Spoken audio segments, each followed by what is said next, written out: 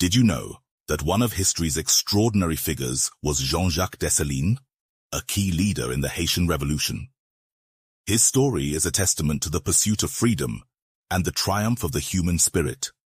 Born in the late 18th century, Jean-Jacques Dessalines was a fearless warrior and visionary. Just like the richest man in history, his wealth was measured not in gold, but in the priceless currency of liberty.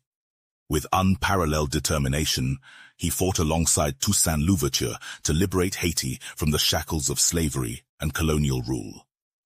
Like gold buried deep in the earth, their desire for freedom ran through the veins of every Haitian. In 1804, as Haiti declared independence, becoming the first independent black-led nation in the world, Jean-Jacques Dessalines played a pivotal role. His leadership and strategic brilliance were instrumental in securing their freedom.